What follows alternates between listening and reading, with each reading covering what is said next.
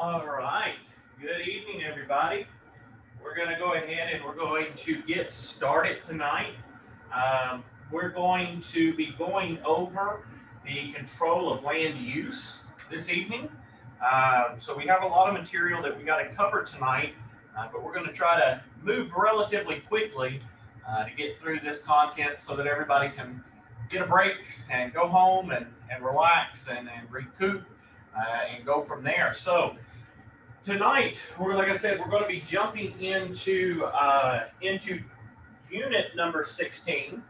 Our session, our meeting tonight, we could say, is going to be identifying the various types of public and private land use controls, as well as subdivision regulations. We're also going to distinguish between the function and characteristics of building codes and zoning ordinances. Okay. We'll further describe the environmental issues as an agent must understand to protect his client's interests. So things like basic hazards, discovery methods, disclosure responsibilities, liability issues, and we're also going to explain the major real estate industry green initiatives. We'll further discuss and explain their goals for reducing the overall impact on human health and the environment. So again, there are many times in these situations that you're going to end up having different types of controls on land. Okay, so public controls, of course, there are different factors that come into play, but this gives you the comprehensive plan. And it basically, in these types of plan, it expresses the community goals. It designates the areas for residential, commercial, and industrial development, which is oftentimes kind of like zoning, okay, zoning and planning. Further, it indicates the location of community facilities and utilities, as well as the proposals for the transportation, the recommendations for procedures for the historic preservation, as well as downtown renewals, flood control, and environmental concerns. And lastly, of course, it lists the actions to carry out the plan. So again, the comprehensive plan, the goal of the comprehensive plan is to indicate or to create a method in which we have this open layout of, we have this land that is classified as our city. How are we going to break things down? Okay, so as you understand, things do change. So Mr. Eugene, let me ask you this question. When you were a little boy, when you were in Navasota, does Navasota still look exactly the same as it did as it is today from when you were a little boy? No. Oh, no. You mean things changed? Oh, God, yeah. Well, I know that the commercial buildings, all those are in the same spot, and all the houses are in the same spot, right? Oh, no. What about you, Miss Linda? Everything, I know you were further in the rural, everything's exactly the same, correct, when you were a little girl? Nope. No, what happened? There's people that are moving in, building homes and all, and it used to not be like that. It used to be wooded area, etc. So in that situation is, even Stephen, you're a younger gentleman compared to us in here. Does things look exactly the same as when you were a little boy? Here in Bryan College Station? No, not at all. Not at all. So as you see what happens, things change. We progress. I remember when I was a little boy, the commercial stuff was all in the city itself. They didn't go to the highway, it was around the city itself. Well, then what happened? The city ended up, they want it to be on the road, on the main highway, because of what? You get people to pull off and stop at your location, okay?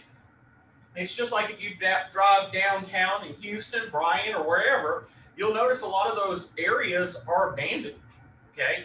My mom and I were driving through town the other day, and I said, what was this place? She said, oh, it's the old Chevy dealership.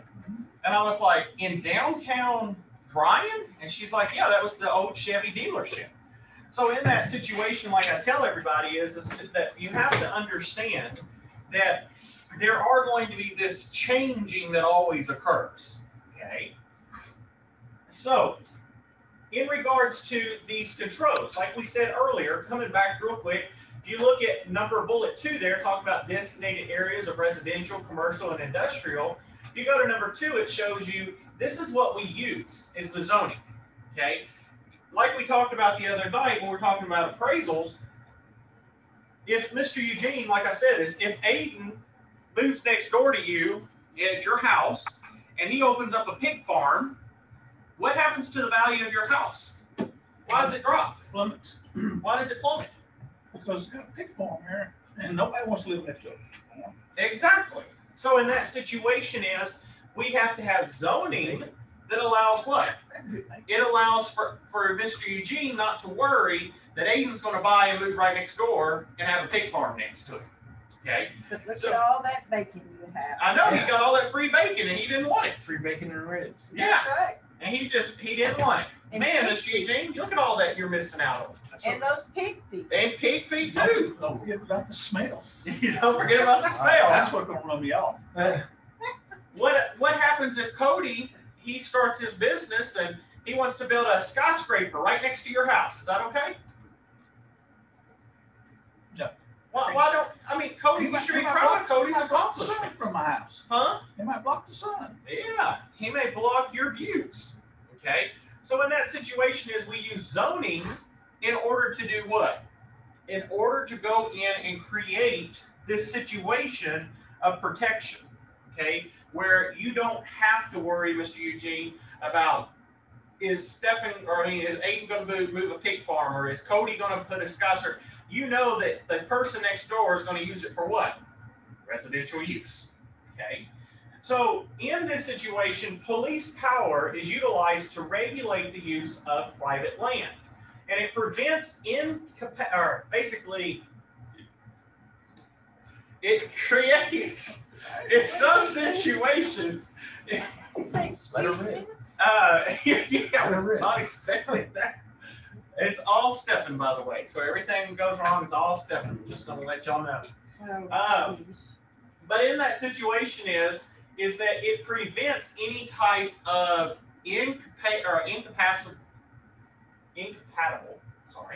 incompatible adjacent use. And what that means is this. We do not want, for example, for Keith to go over and enjoy his property and Garrett comes over and starts a dairy farm. We don't want, a person starting a business next door to us. We want to have our privacy. Okay? We want to have our right to enjoy it. We also, with these police powers, we restrict the height and size of buildings. It also provides setbacks. Mr. Grossman, what was the point of the setback? Why do we need a setback? To give room for power lines, and plumbing, and everything. Well, what happens if Mr. Cody and Mr. Garrett, their houses they have a 2-foot distance between their two houses. And Mr. Aiden's has behind both of those houses, he has a shed that caught on fire. Do we need access for people to get back there to that fire? Yeah. Yeah. So sometimes what do we want to do? We want our setbacks for what to get back there? safety. Well, maybe a fire truck. Or, Yeah. So in that situation, sometimes there are going to be setbacks for things like that. It also controls the density, and also it just promotes basically the views, the worth of the property, make it look nice. Okay. And it also enforced through requirements of building permits. So, for example, with permits, Mr. Aiden, can you end up in a situation, for example, could you go to, say Mr. Eugene calls you and says, hey, Aiden, come over to my house and I want you to build a shed for me. Can you just go over to his house and build a shed? No. Why not? You have to be permitted by the city. Well, do you have any problem, Mr. Eugene? I mean, it's your property. yeah, I don't have problems in building. I don't need no permit. Yeah, you don't need a permit. I don't need no stinking permit. So, Stephen, what if he doesn't go get a permit? Well, then you can get in trouble, can't you? Well, what can they do, Miss Linda, if Mr. Eugene has Aiden come over and build a shed? They can have it torn down. You mean they can tell Mr. Eugene that he's got to tear down his shed that he's bought and he paid for? They're going to tell him he's got to tear his shed down? If it's in the encroachment line, Or on the approach plan. Mr. Eugene, you gonna be happy about that? You gonna stick Cody after, him, right? Call Cody, Cody take care of it? Oh, Lord. No, what happens is, yeah, if you don't have a building permit and you build a structure, and trust me, clients do this, okay? Clients do this all the time. They'll go over and they will build a structure without having a permit, and guess what happens? Yeah, Does the city always catch it? No. No, the city don't catch it. When do they catch it though, Stephen? When you're selling the property. When you're selling the property, they're gonna say, I need to see your survey. And then on that survey, it's gonna have what? The building. It's gonna show that building, And and it's not gonna be, it's not gonna show that shed. There's a shed there, and they're gonna say, new survey required. So new survey has to be required. Now it's gonna show that shed that's an encroaching. So what happens? You have to tear it down. Tear it down. And if you tear down a structure, what happens to the value of the property? Goes down. You mean removing a trailer house off of it doesn't just keep the price where it's at? No, it does not. I didn't know that, by the way. That's something new for me. Sure. So, but in that situation is that in some situations, yes, if you tear down a building, it's going to devalue that property. Okay. Now, there also are going to be different uses of classifications. Now, Miss Linda, question for you. What's a single family residential home? Single family residential home. Single family. One family. How many? One. Do you agree with that, Aiden? One family? I think I'm gonna have to, yeah, I agree. Are you sure? Single family. Like 95% sure. 95% sure. Stephen, you know, this word single means 50, right? One family. One family. Miss Nobles, you're right. Multiple means more than one. Single family means it is one. Now let me ask you this question. Miss Nobles, what if Stephen has a 10,000 square foot home? Can he have more than one family in that house? Depending on where you're living. But could you? I mean, that's a huge house. Could you move your mom and dad and sister and everybody into the house? I wouldn't want to. You wouldn't want to, but could you? Technically, yeah. Yeah. Probably. But is it still classified as a single family or multifamily? That's what's. No, it's still single. Because it's still one structure. That's why I'm getting y'all here. Okay? A single family house is built for a single family. Aiden could end up renting a 2-story bedroom house, and his family could end up sleeping in a bedroom. If it's him, his wife, and one child, they could accompany one bedroom of one house. Cody could live in another bedroom with his family. Stephen in another, and me in another. But it's still, the structure itself was meant for what, Aiden? One family. Okay. Now what then is a multifamily? It's not what I just said. A multifamily is this. It is a duplex or a fourplex. It actually has exterior doors from the outside for each unit, but it's in one structure. Does that make sense? So for you to determine what type of unit is, what do you look for? The doors itself. How many exterior doors are there? Now, yeah, you may say, well, there's a single family and it's got a front and back door, so that means it's 2. No, that's 1. How many doors actually come out? And most of the time on fourplexes, they'll have 2 of each. So how many doors are you actually going to have? There's 4. 2, it's total 8 doors. But it's still a fourplex. Does that make sense? Okay. So again, when we're dealing with classifications, you have your residential, your commercial, industrial, agricultural, and your planned unit development.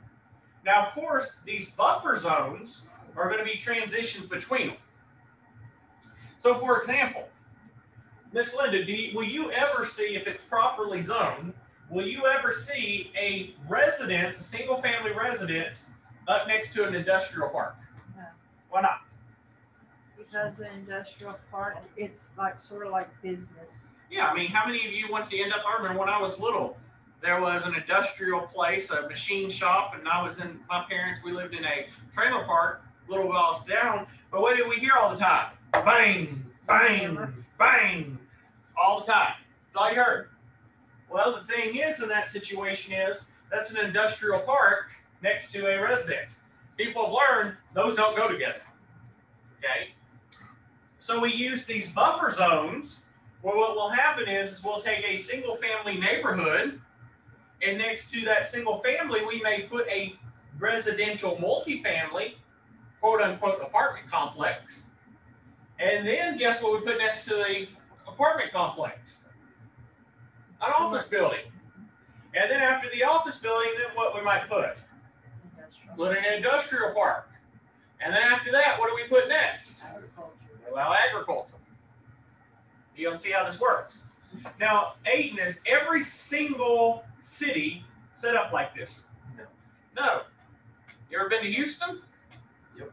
How much zoning goes on there? 0. There you go. I don't know what that is.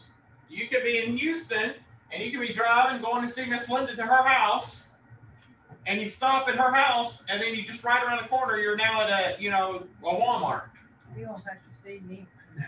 Right? I ain't going to Houston. But do you see what's the situation here? Miss Linda, what's going on here? Well, in this particular situation, Miss Linda is basically in an unzoned area. Okay, you drive through Houston, you'll see neighborhoods, gas stations, big old fancy restaurants, and then you see these big old office buildings right next to it. It's a big mess. Okay, that's what happens when you don't have zoning. So there is these adoptions for zoning and planning. Okay, and it is the Planning and Zoning Commission which basically handles these, and they basically make recommendations for zoning ordinances to the city council. So this committee meets, and then this committee makes a recommendation to city council. City council then says green light, red light. Okay. Now, they also are going to have validity of these ordinances in regard to what is going to be required, and that could be the powers that are going to be exercised for a reasonable manner. If there are provisions, they're going to be clear and specific. Again, ordinances can never discriminate, period. Ordinances must promote the public health and safety, and the ordinance must apply to all property similarly. So, could I not like Ayton, get on these planning and zoning and purposely put crap around Ayton's property? You probably could. I could, but what could Ayton then come back and say I'm doing? Yeah, no, dude. I'm discriminating against you. Okay? You cannot end up in this situation. You cannot have a situation where you're creating a planning and zoning area simply for retaliation. Okay? They have to basically break down in regards to, in this situation, promoting the public health or promoting the public safety. So in that particular situation it's very key that you make certain that you're going through all of these and you understand the purpose behind them. Okay? Now, the zoning map amendment. These are going to be notifications of property owners within a 200 feet area. Okay? Newspaper notice will be in the public hearings, and the public hearings are going to be governing through a body, or the governing body vote. Spot zoning is where there's an amendment basically differing significantly from the area plan, and it's not permitted by courts if only one owner is going to be benefited. That comes back to that situation. It is not going to be permitted if it only benefits one owner. Do you kind of see what I'm saying? Now, there is the conditional use permit, and this basically allows a property use if stipulated conditions have been met. So Mr. Ayton might want to open a gas station on the corner of your property, Mr. Noakes. However, the city may say, we'll let you do it, Ayton. However, you have to put like a soundproof wall around that area, and you must have, you must operate between these areas and these times and all of this. And if you do all these things, then you can build, and Mr. Nobles can't say anything. Okay? They have to, if you look at a lot of times when you see a gas station in a neighborhood, you often notice that there's a fence that perimeters it off. The reason being is that that tries to be a barrier between the housing and the commercial part. Does that make sense? Now, again, it must benefit the neighborhood. Okay? If it can't benefit it, what happens? It ain't working. Question? This might be a stupid question. Do they like enact eminent domain? Like if somebody was going to put in a gas station in a certain area, say like there's not many around right there. Very rarely does eminent domain use a gas station, just because the benefit doesn't outweigh the actual cost. Does that kind of make sense? But if there's only one gas station and that gas station is 50 plus miles away, could be an argument. Do you see what I'm saying? Because in that situation is they may need that if they're, especially if there's no grocery stores. Sometimes people get their, like my uncle's land, the closest place to him is, I think, Normandy. Because once you get Normandy, you go out further, you ain't got no gas stations, nothing around you. So had there been a spot in that situation, somebody could come in and say, we need a gas station here so that it can provide food to everybody else in that area. You see kind of how that works. A good question, though. That is a good question. Again, non-conforming use. Okay, what's conforming? We talked about this last night. What's conforming? Conforming is like a uniform. Think of it that way. I could come in and I could say, okay, everybody that works in my office, y'all all must wear slacks and a polo. And your polo and slacks must look like this. We're all what? We're all conforming, right? We're all conforming. We all look the same. So then what happens if Cody comes in dressed the way he is? He has a polo on, but he has, say, jeans. Is he conforming? No, he's non-conforming. Okay? It's where you don't conform with everybody else. Okay? So it's where building or use no longer conforms to what that zoning is. It's usually permitted to remain until the use or ownership changes. So what this is saying is Mr. Eugene, say you live in a neighborhood, and everywhere around you is being bought up by businesses. And the last other property next door to you, Stephen bought it and put an office building there. Okay? So you're the last house in that street. Well, it's been zoned what now? Zoned commercial. Are you commercial? Still residential. But can they force you out because it's zoned commercial? No. But you've been there a while. You're grandfathered in. Mhm. So what happens is everybody else is commercial, But I'm still residential. but you're still going to be a non-conforming use within a commercial area. Now, as long as you stay in the property, you and your wife own that property, it will stay as a non-conforming use. But the moment you pass Or leave. or sell, what happens, Aiden? It switches over. It automatically switches to commercial. Okay? So the minute that Mr. Eugene decides I'm selling, or he dies, then it switches over, and now it is going to be commercial. So in that particular situation is you have to be careful with that. Now there could be, yes, sir. When you sell, do you have to sell commercial, or can If you it sell is it as zoned. residential? And If it is zone commercial and Mr. Eugene puts it on the market, when he puts it on the market, he has to put it on as commercial, not residential. So I make money. And that's a good thing for you, truthfully. I actually had a client that was in Houston that everywhere around her got bought up. Commercial, commercial, commercial. And the place was, they don't zone, but it's right, basically it was commercial. And she said, I bought my property for $25,000 years ago. And so now she's holding on to it, and we get a calculation. That freaking thing's worth close to, I think, $500,000 now. Jesus, that's yeah, She won't. She says she's going to die there.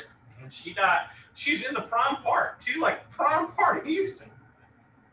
She is in a perfect place. I mean, that's like living in downtown Miami and like right on the beach. Like, why would you give that up? You know what I'm saying? $1 million. Yeah. So in that situation is yes, that can occur. But as long as you're there, you get to keep it as long as it is. Even if it's zoned differently, as long as you're there, it's yours. But now, does it make your taxes go up or anything if it's all around just commercial? You're still residential. In her situation, it didn't because she had the what do you call that? The not homestead, but also old age. She had the old age exemption, so she was locked. But had it been Stephen living there, it would have went up because he's younger. He's not old age. Now he could have homesteaded it, Yeah. but that only locks it to a certain point. So again, a variance is basically an exception to a zoning ordinance. It's basically a waiver. You think of variance, it's a waiver. It's like, say Keith decides he wants to buy next door to you, Mr. Eugene. Right next door, there's a house. But it's been basically, it used to, before you moved in, it was an old store. And now that store has just been sitting there. And you move in next door to it. And Keith now wants to buy that place. And it's still residential, but Keith wants to make it a store again. Okay? Well, if it's zoned residential, Keith could say, I want to ask for a variance and ask the council, can I operate under a variance? Do you see what I'm saying? So it's basically granted when an ordinance would cause an undue hardship to a homeowner. So say, for example, that Keith had already bought the property and he just hasn't started on it. And it was commercial at the time, and then all of a sudden city council comes in and says, now, oh, it's residential. Well, let's put an undue hardship on Keith because what was the purpose of him buying it? To make it commercial. So in that particular situation, what ends up happening? It basically, in that particular situation, it puts a burden on him. So it would only be fair that Keith gets to do what? That Keith gets to go ahead and operate it like it was supposed to be. Okay. Again, they also can, in some situations, that usually the variance is going to be for the height of a building or a setback. Sometimes you might ask Mr. Eugene, say that you want to go back to that hypothetical with Aiden. You want Aiden to build a shed for you. Okay.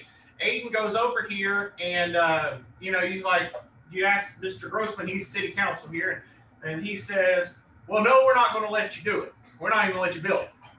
Well, what you could come back and say is, well, then I want to merge my setback a little bit. Could I, if I bring the building in, can I have about just a foot, maybe 2 feet, just a little bit over? I'm not wanting the whole thing, just 1 or 2 feet. Could I build in that situation? And you might be able to get the variance because you've asked for it. Okay. But again, it's either heights, setbacks, and things to that nature. Again, it benefits only one parcel. So you can't do everywhere, it's just one parcel. And the request for a variance is going to be heard by the Zoning Board of Adjustments. Okay, they make the hearings. Now the Zoning Board of Adjustments basically hears the complaints about the effects of zoning ordinances or on a specific property. The board members must be free of personal or political influence. They have to be basically clear and neutral. And the ZBA decisions can be appealed to the courts. Okay. Now, another one that we want to talk about is the extraterrestrial jurisdiction, the ETJ. Now, I have only dealt with this one time in my entire career, so it doesn't happen much, but it does come up in some situations. And it is where subdivision of land is within 1.5 to 5 miles of a town must be approved. Okay, and it's where the purchasers of property outside of a city limits must be given a disclosure that the property might be annexed in the future. So if you're going to buy a property, Mr. Eugene, and it's within 1/2 to a 5 mile distance of a town, you're technically in what's called an ETJ. And what that means is the city that it's closest to must disclose to you that they might possibly take your land. Not take it, but bring it in within its jurisdiction, which would shoot your taxes up. Yes. Okay. So The city must give 3 years notice prior to annexation though.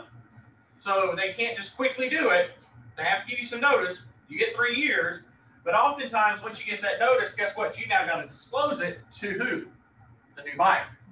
Okay. So the minute you get an ETJ, you're pretty much going to be stuck with that land, unless somebody wants to come in and buy it. Okay. The city may unilaterally. What you unilaterally mean? Their own decision. They don't give you the choice. Remember, uno, one. The city may unilaterally annex without permission of the persons living in that area. Yeah. Yeah. They may just come on in and just annex all together. Okay. Now, the process for land development is that the initial planning stages have to be done. So in the beginning, the process of land development is it breaks it down into what we're going to classify. Okay.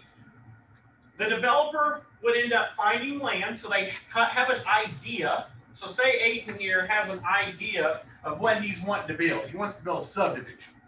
Well, Aiden has came up with an initial plan, but now he's got to find the land. Okay. Once he's found the land, then the subdivision plat will be drawn up by a licensed surveyor. Okay.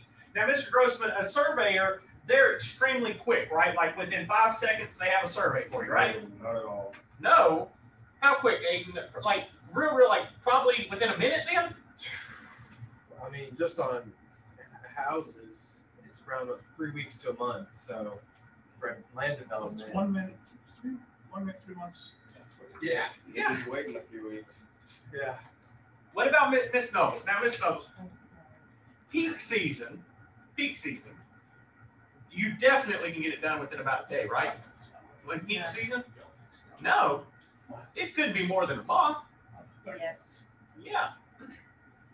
When I was going through the very hot market, which was late 2010, we were almost two months that it was out. 2 months. Right Okay. now, we're out 3 months in some areas. Certain areas, but most of the time, you're looking at these particular situations is you've got to go in and you have to bring a surveyor in, and that's what delays it. Okay. There also will be subdivision regulations, because guess what? If you're going to create this land, you also got to involve the city within your plans, Aiden. So it's basically initiated by the city planning staff. They're going to tell you the requirements for the streets as well as the lot dimensions, sewers, water mains, utility easements, and areas reserved for public use. See, a lot of people just think, I'm going to go buy 20 acres and I'm just going to go do whatever I want and then I'm just going to sell it. No, the city tells you. And by the way, if you buy 20 acres, the city may want 10 of it for the streets, the roads, the setbacks, and all that. So you only get 10 acres that you actually get to sell. The rest of it you get to give to the city. Isn't that nice? You get to give it to them. Okay. The final planning stages will also be stated.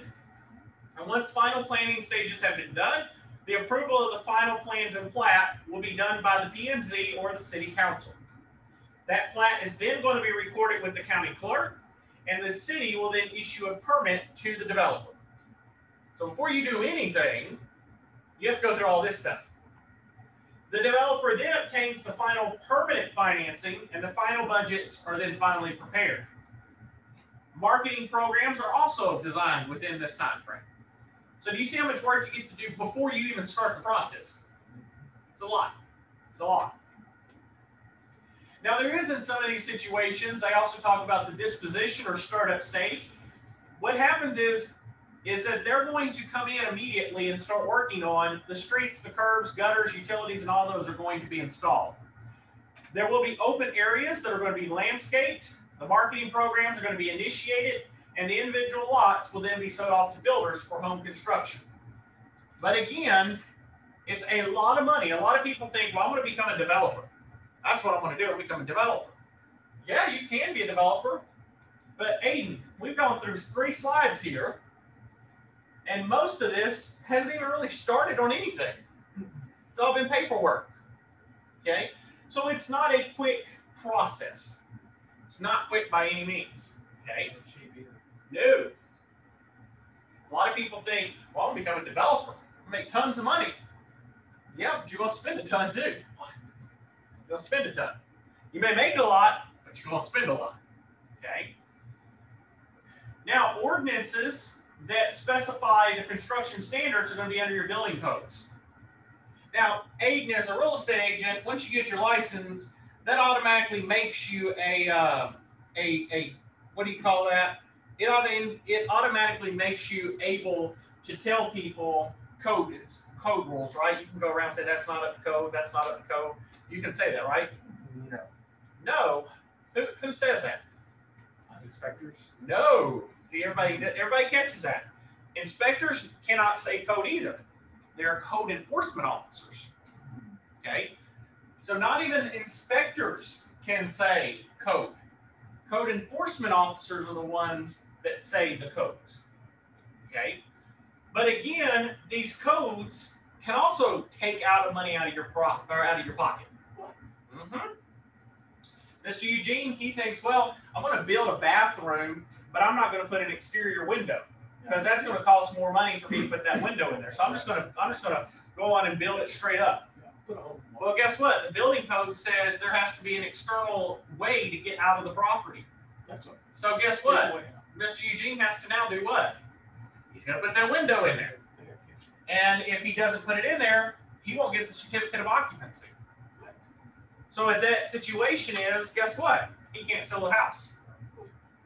So when you're going through these building codes can also take out of your profit. Okay? So they must be met when repairing or erecting buildings. They also set requirements for the kinds of materials, sanitary equipment, electrical wiring, fire prevention standards, and everything else. See, a lot of times a person says, well, I'm going to become a builder. I'm just going to get into building and do it myself. My response to them all the time when I look at those things is I say, well, what experience do you got? Because if you think you're just going to jump into building with no experience, good luck. Okay? You have to know your basically your standards. The building permits that are required before construction or alterations begin, they're basically got to verify the compliance with the building codes and zoning ordinances. If it does not verify compliance with the deed restrictions, you're not getting that permit. And the structures built without permits may have to be dismantled, which is the nice way of saying tear it down, destroy it. Okay. And let me tell you, I over my years have met people that they got their real estate license, and they thought, well, I got my real estate license, so I'm going to start building. And they start building a structure and get halfway through it and find out that it didn't meet building code or building permits or whatever they're using. And what ends up happening is I say, you got to tear it down and start from scratch. So it can be a huge, costly mistake. Yeah, it can bankrupt you. Can bankrupt you. Now, after a structure is completed, we give what's called a COO. Okay. And that's the city inspector issues a certificate of occupancy if they find that it is satisfactory. And let me tell you, they're going to look for every little thing. Okay. Now, private land use controls. There are also, not only just these being the city, okay, building comes from the city level.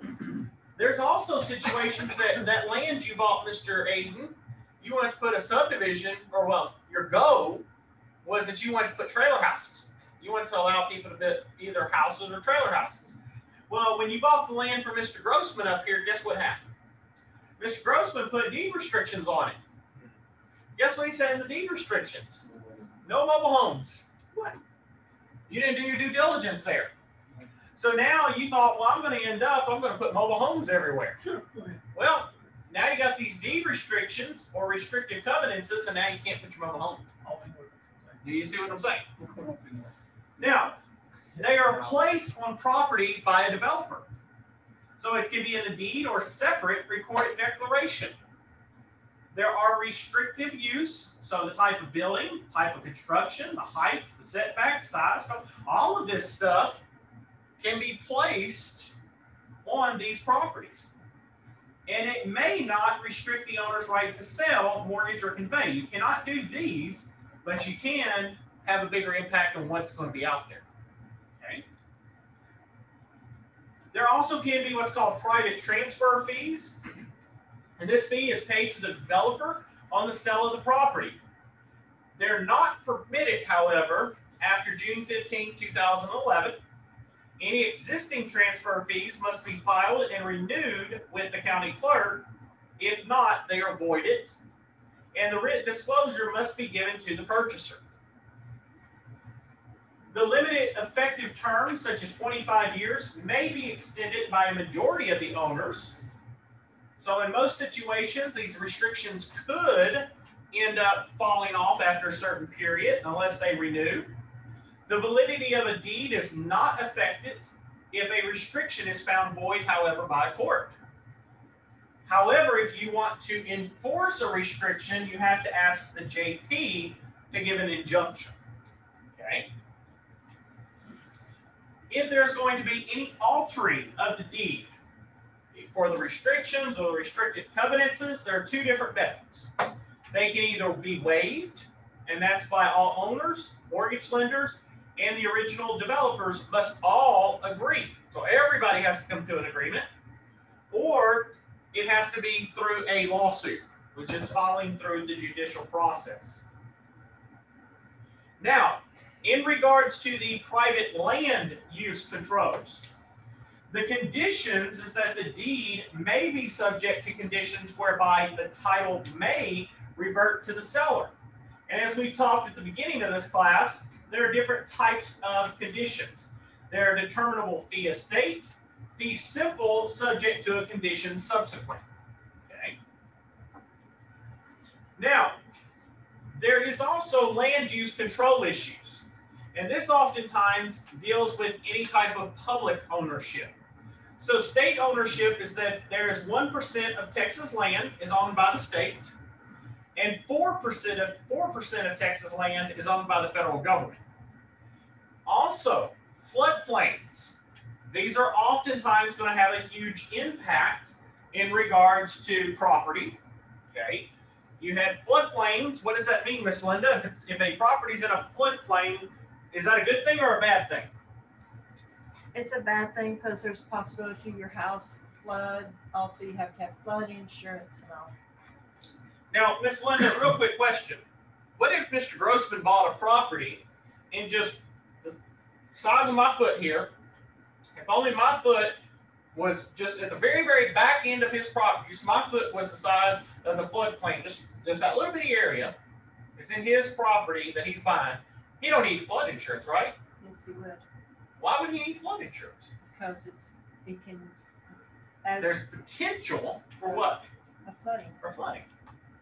Even though if Mr. Grossman's house is at the very front of the property and it's 5 acres away from that one little foot of mine in the back, there's still potential that his property could flood. So in that situation, Mr. Grossman now just has to pay what? Flood insurance. Flood insurance. And is that cheap, Mr. Nobles? No. No, not at all. Are y'all paying over y'all live? No, we are not considered in a floodplain. I had a client that actually ran into that where it's only 1 foot, no lie, size of my foot, was in the floodplain. And she had to pay $250 a month for flood insurance. Goodness. That ain't cheap at all. No. That's why And it never goes away. that's Just why shows when you're you have to buying, pay off your house, is still paying for the insurance. Right. Interstate Land Sales Full Disclosure Act. Sometimes there can be land sales amongst other states. There is certain rules that if there's sales amongst other states, they have to be disclosed. The environmental protection, the Texas environmental concerns. There are certain things that are of concern to the EPA, not only just from the federal level, but from the state level.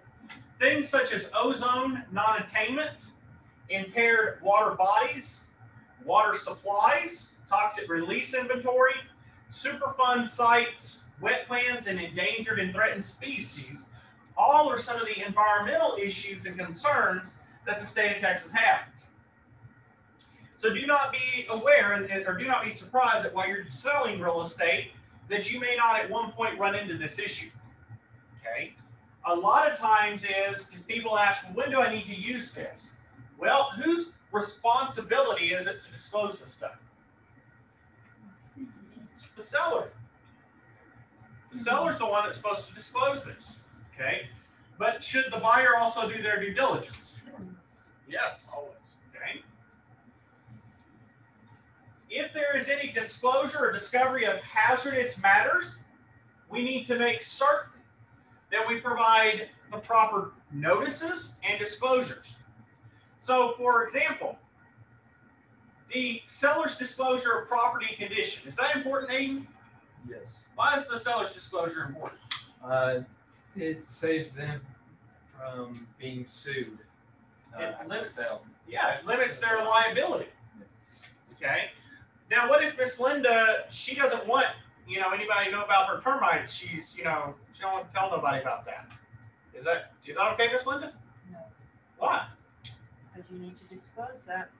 What happens if Miss Linda doesn't disclose it, Aiden? They can come back and sue her for 3 times the damages. They can come back and sue her. And if it's deceptive, they can sue for 3 times. What about lead-based paint? That's not important, is it, Stephen? Lead-based paint? It was before 19. Yeah, it was before 1978. You can die from it. So there's a disclosure for that. I don't think they make it anymore, do they? No. What about, Miss Linda, do you really care, say you bought your house, do you care if Aiden had owned it before you and he put some toxic waste underneath your house? You don't care about that, do you? Yes, Why do you care about that? because that stuff can come up off the ground into the walls or into The structure. structure of the home. Yeah. So in that situation, what ends up happening? You can cause issues. You can go next door and turn into Superman. Yeah. Oh my God. Again, there are also environmental assessment addendums. And the persons that also oftentimes are involved in these hazards, of course, are going to be your inspectors, consultants, or even remediators. Okay. Again, environmental auditors can also be used, and there sometimes are different phases in regards to site assessments. But again, understand that there are a lot of things that can potentially happen when dealing with real estate. Now, there also is the environmental responsibility and liability. Okay, the CERCLA is to identify responsible parties and order any cleanup actions. The landowner may be liable for cleanup regardless of who created the contamination, and innocent landowner does have immunity. So basically, Ms. Linda, you have anybody in your family that is a hoarder? Oh, I have plenty of them. Plenty of them. How Yeah. about you, Aiden? You got any family members or friends that have a hoarding issue? I do. What about you, Stephen? Well, yeah, my sister. So in Not these very clean, that's for sure. in these situations, let's just play this out. Say, Mr. Eugene, that you were a hoarder. What happens, Miss Linda, if Mr. Eugene decides one day, yeah, I got this old truck and I'm just going to set it in the backyard. I'm just going to pull it in the backyard. I don't drive it no more. I'm just going to park it back there. I'm just going to let it sit.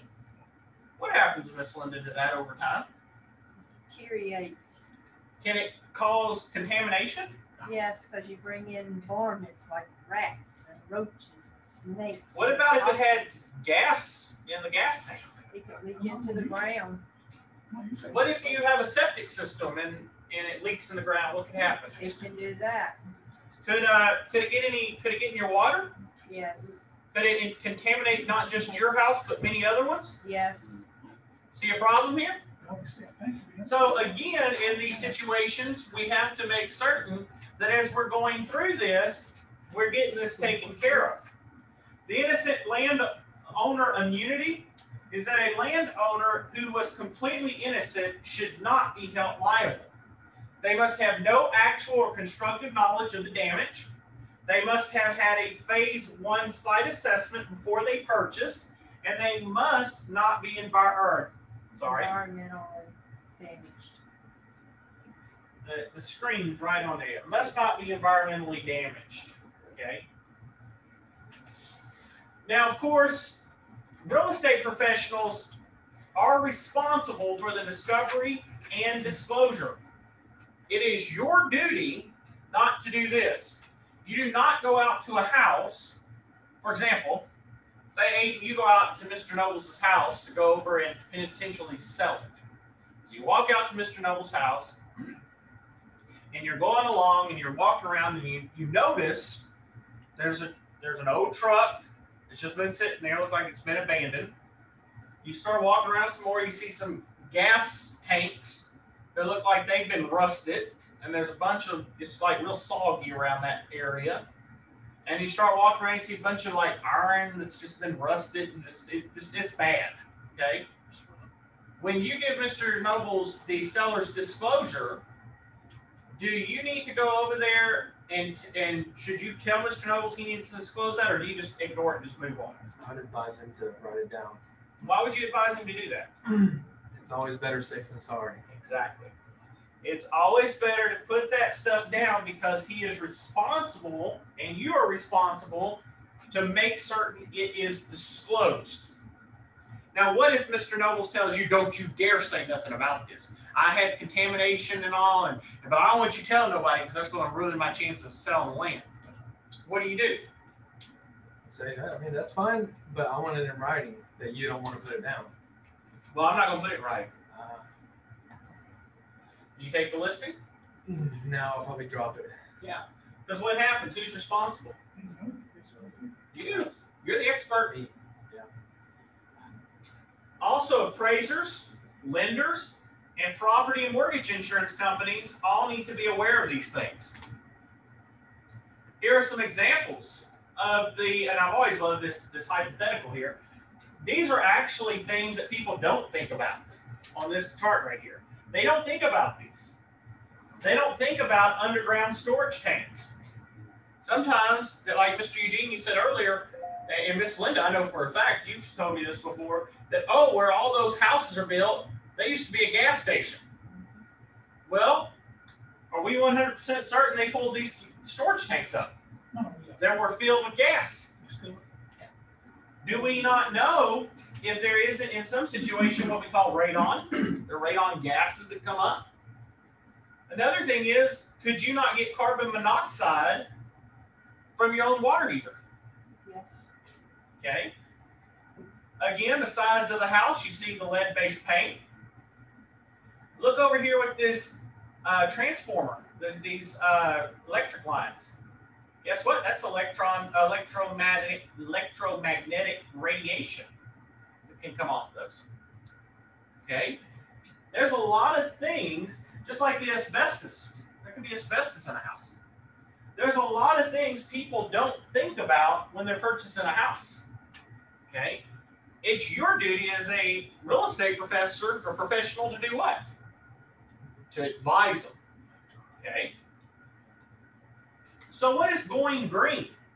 Well, it is a philosophy, basically not only just a philosophy, but it's also a social movement. Okay? It's basically centered on the concern of the conservation and improvement of our natural resources. Green building programs are basically designed to reduce the impact of buildings on health and human health and the environment. We want to have efficient use of our energy, our water, and other resources. We also want to protect the occupants' health and improving the employees' productivity, and also reduce the waste pollution and environmental degradation. Miss Linda, what's Energy Star? That is appliances that help you save energy. That's like you can buy appliances, wash machine and dryers, you can buy icebox freezers, anything, but it has a label, but it is created to save energy. So the point is if you buy that particular product, does it mean that it's supposed to save you some money? Yes. So ultimately, when it comes into this situation is these green building certifications basically mean that this product is going to be beneficial and save money and not have waste of usage. Yes. Also, sometimes having energy efficient appliance, it also helps you as far as when it comes to selling your home as well. And also sometimes you can get tax credit as well. Exactly. The energy efficient mortgage, there are new homes that are built to what's called the Energy Star or similar energy efficient standards. And by doing that, you can get a EEM mortgage, okay, which is a good thing. You can get an energy improvement mortgage, which includes funds for those energy efficient improvements to an existing home. There are also tax incentives. In Texas, the ad valorem property tax exemptions for the value of a renewable green energy improvements can be benefited. Incentive for programs for improving your energy efficiency, such as the Austin Energy's Green Building Program. The federal government also has the Residential Energy Efficiency Tax Credit, and it's available periodically for energy efficient water heaters, doors, windows, and insulation. There's also the Residential and Renewable Energy Tax Credit, up to 30% of qualified expenditures for the system serving a resident, and that was until December 31st of 2016. The remediation programs, Texas does have the reduction of greenhouse gas emissions, the clean energy, and the offshore carbon dioxide storage. The United States government also deals with waste disposal, zero net energy buildings, and green buildings certifications with those Energy Stars. So everyday green living, basically what are suggestions and ideas? Well, some of the basic ones are what? Well, when you brush your teeth, should you leave your water running while you're brushing your teeth? Nope. No, you're wasting water. What about, Miss Linda, if Aiden is at his house and he wants to make him a sandwich, should he just leave his icebox wide open while he makes a sandwich? No. Why not? Waste of energy. He's wasting energy. What if Aiden goes around and just leaves all the lights on in his house? Is that okay, Aiden? Waste of energy. Waste of energy. His pet peeve right there. Things of that situation is it's wasteful use. Okay. Water's my pet peeve. Water. Again, there is the real estate professional or the NAR Dream designation, and you can become the expert in your community by learning different ways to be green in your particular area. All right, so tonight we have completed our lecture for this evening. Okay, now tomorrow, our next lecture. I am going to No, take we're it not. tomorrow. No, none of that. Scratch that. Our next lecture is actually one of my fun ones. I know tonight this one's kind of more of a dragging one, but this next one that we're actually going to go into talks about the business of many different specializations. I enjoy this one simply because of the fact of the matter is it deals with a lot of different types of specializations, talks about a lot in regards to what you can do with a real estate license, and sometimes you don't even have to have a real estate license. You can do other things that do not require to actually have that license. So with that being said, we are going to go in, we're going to, again, start in on Monday. We will get through this slide, and then after that, we'll pick back up, and then we'll keep moving along. But again, we're almost done. Be happy. Look at that. Look at that number real quick. You keep There's telling only- us that, but we don't get Hold to on. see it. No, but here's the good thing. There's only how many units, Mr. Grossman? 22. 22. And look at that number right there. We're real close. Okay? We're real close to completing our lectures. So we should be done in basically 5 more days, 5 more lectures, I believe, and we should be done. Okay? And then we will be finished. So with that being said, we're going to go ahead and call this a night.